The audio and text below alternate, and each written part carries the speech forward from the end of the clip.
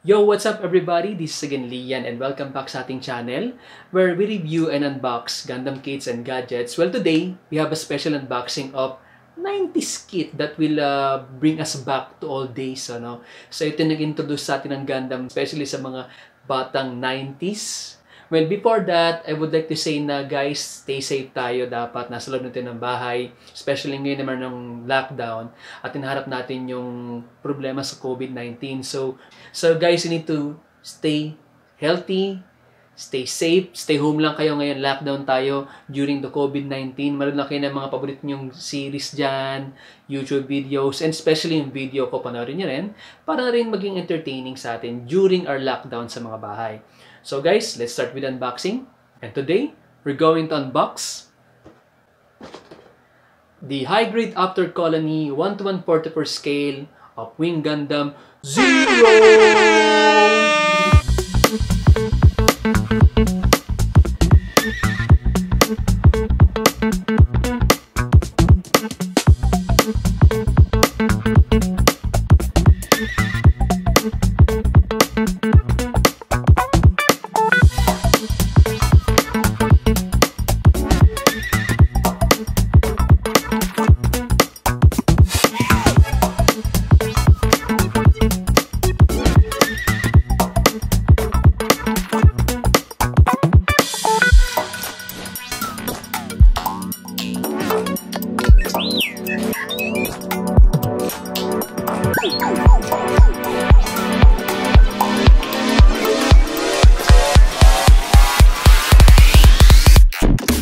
So now guys, to start the unboxing of the high-grade Wing Gundam Zero, here's the box art.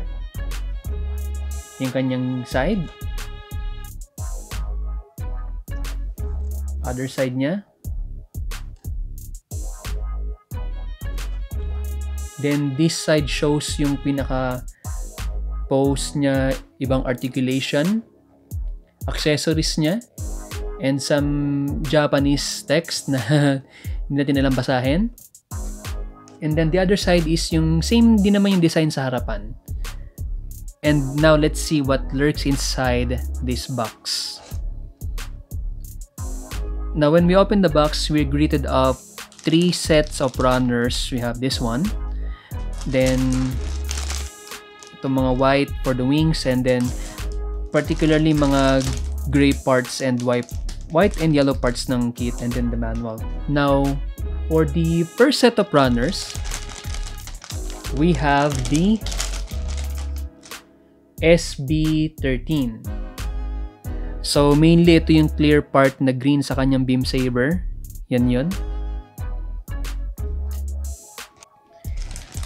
Next, we do have set of blue runners, and that's the runner letter D.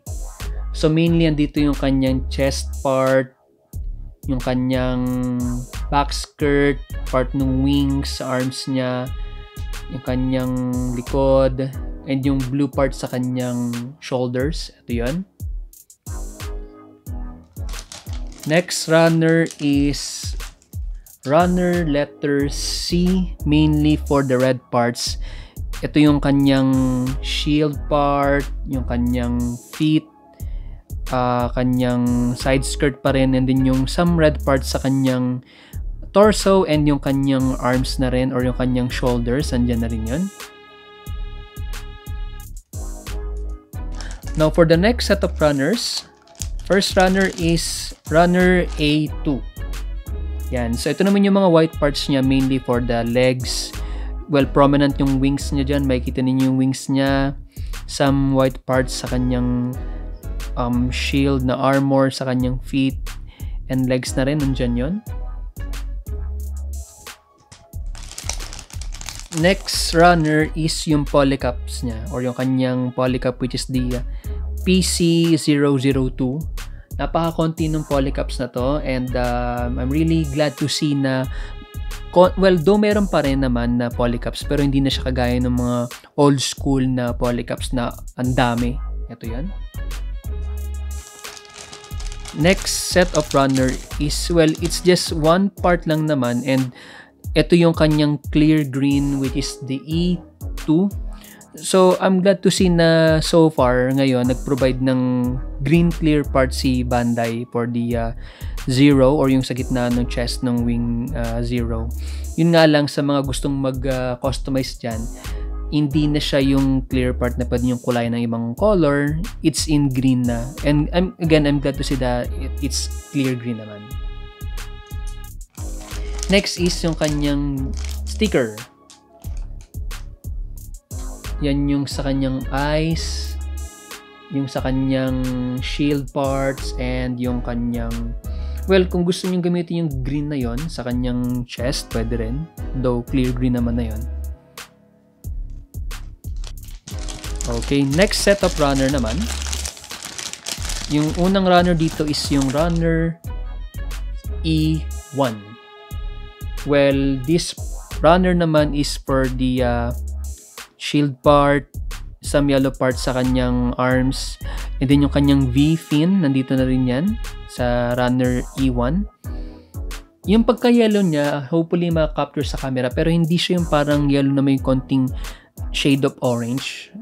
Plain yellow lang siya, and I'm glad to see na ang ganda ng pagkakagawa ng mold dito sa yellow parts na to, especially sa V-fin niya. Next runner, we have the runner A1.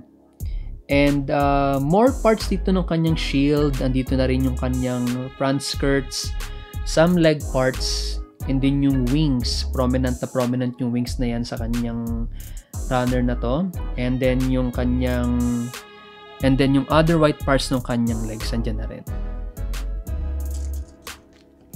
Last runner, we have the runner letter B. Andito yung kanyang gray parts for the beam saber, yung kanyang manipulators, some parts ng kanyang booster sa likod, and yung some gray parts pa rin na makikita ninyo sa kit na to, and so on. Lastly is yung kanyang manual. Ito yun. So ito yung kanyang front view. Colored yung ilang parts. Pretty straightforward naman sa high grade yung gantong klaseng manual.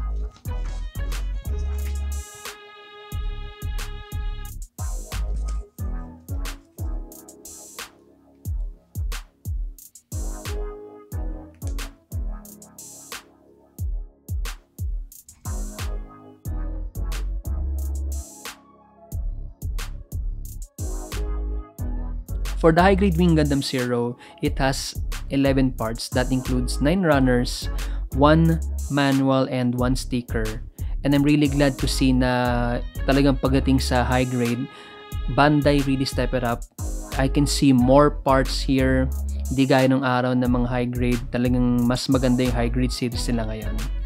And I'm glad to say that Bandai is the best when it comes to modeling kits talaga.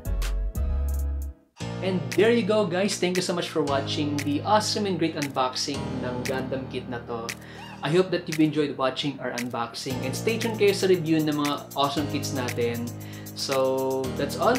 Again guys, be safe during this time, stay healthy sa inyo, and always pray to God. And as always, chill!